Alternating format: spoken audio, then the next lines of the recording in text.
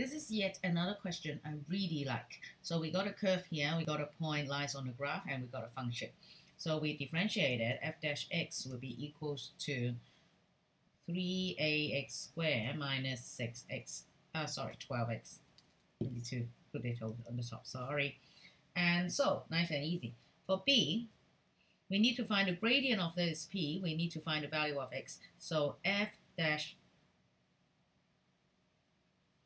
1 will be equals to 3. So we have 3a1 squared minus 12 times 1 will be equals to 3. So all you need is a pretty substitution. So we have 3a minus 12 equals to 3.